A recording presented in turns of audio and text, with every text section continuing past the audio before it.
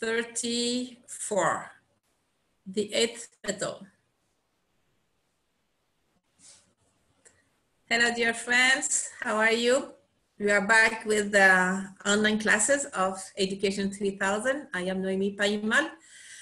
And today, did you know that we have an 8th and 8th petal?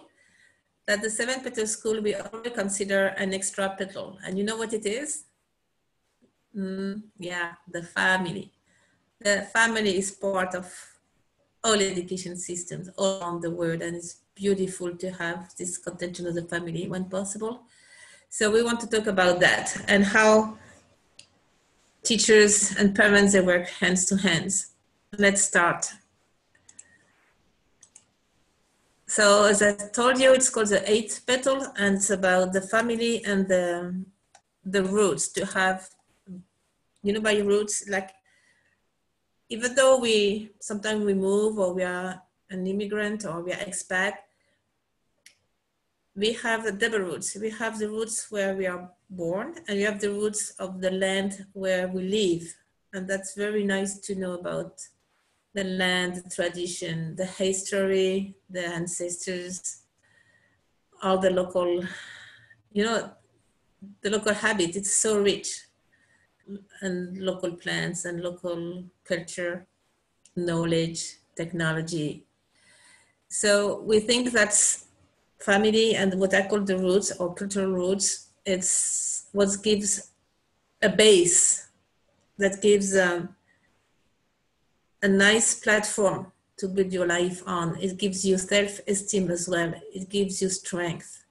Sometimes in pedagogical, it's called systemic pedagogy, actually. Systemic pedagogy. It's from Bedingers.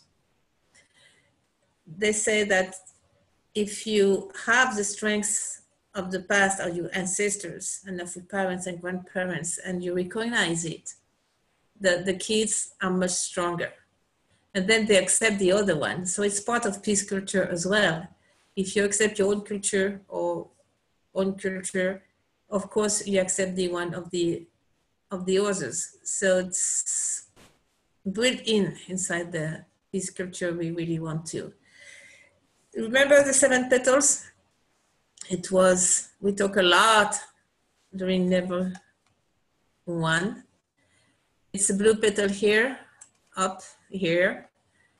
On the slide, you can see the physical and kinesthetic development, anything with physical movement, physical exercise, movement, dance, anything, but to have a very healthy body and something you like, and if possible, not competitive. Then we have the cognitive, but it has to be articulated and fun, the social and multicultural development, the aesthetic, which is heart, ecological, hands-on to do, personal development. So what we decided to do is to have an extra petal, and we call it the 8th petal, and it's golden in color. And we call it the petal of the family, like thinking families, we all accompany the children. And families is always grandparents, aunt, the extended family is in charge of giving a nice attention, a nice environment, safe environment, emotionally safe, loving, caring, because that gives a good start in life. So the families accompany children and young people in their integral development processes, setting an example. Yeah, because they say, how do I do? We show the example. Like, what do I do if my kids are screaming? You know what? We don't scream ourselves. It's so, sometimes it's such a mirror effect. And nice contention, peace inside, peace outside. It's a way of living more than tips and techniques. And you know what? I saw so many books on how to raise a child, the best way to raise a child. With this book, your child will never cry. Oh, we will go to bed so fast. It's not techniques. Well, some techniques helps, of course, but it's really a way of life, beautiful habits. It's caring, loving. It's like I knew a grandmother, and she was very surprised. She's very peaceful. I love this. She's a very good friend, actually. She's from Mexico. So the grandchild said, yeah, or granny or grandma, whatever. Can you read me a story before I go to bed? So she took the kid and she started to read a nice story. So please, it has to be a nice story, something that really raises consciousness and vibration and feelings. Not the story where everybody's dying and cold and they get lost in the forest. Find the best story, of course. If not, make up one. Ask the children to help you too. And then the kid fell asleep so fast, like in 1 minute. But the next day, when he woke up, he remembered. And he said, yeah, or grandma, thank you because you read the story for me. And she was so touched because it was only 1 minute. I mean, it was not that much time. It's not, you see the quality of time. And he thought in the morning to thank her. That's very nice. Anyway, let's go. So we showed the example, and we know we are jointly responsible with the teachers of your children. Parents and children are together to have a beautiful, comprehensive education for the children. Because sometimes it's like, oh no, it's a teacher's fault. Oh no, it's a parent's fault. It's not like that. We are all together, and it's a beautiful journey, and we enjoy it. And well, as I told you, 8th Petal represents the local culture and the roots. And bueno means good in, let's go on in Spanish.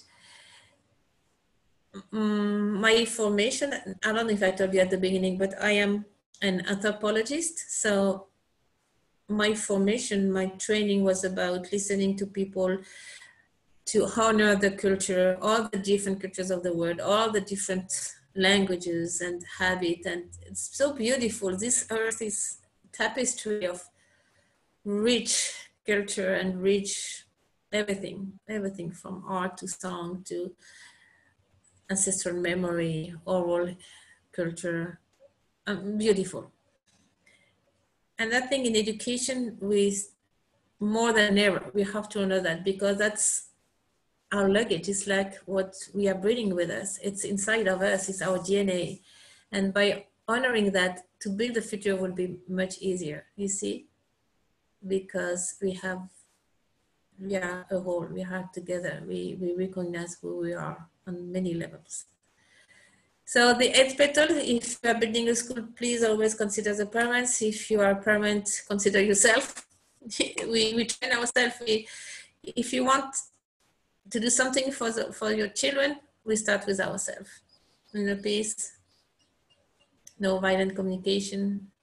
We show ethic, we show joy, to be enthusiastic about everything. The kids, they love when they see the parents. Sometimes there is some games, or we do an activity, and the parents are even more excited than the children.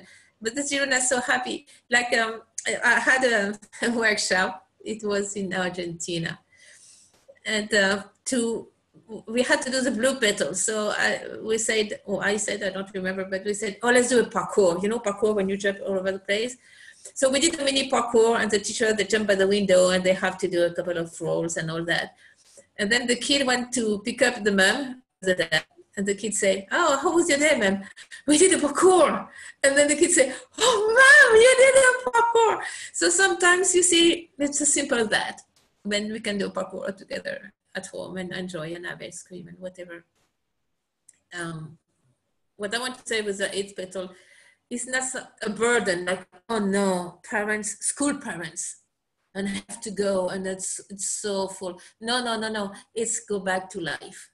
Go back to oneself, go back to the pure love and the pure joy, and that's it, you see? And of course, this is video 34. I mean, I talk so much. Of course, everything we said is good. I mean, we have very good tools, all of us. But then the last tool is the one inside. And this one, it's you. Nobody can give it to you. Nobody can sell it to you. Nobody can take it from you. It's ourself, our life, our energy, our beautiful vision of the world. And this is our best gift for the children. Thank you so much, and see you to the next video. The next video, let me see, it's something very nice.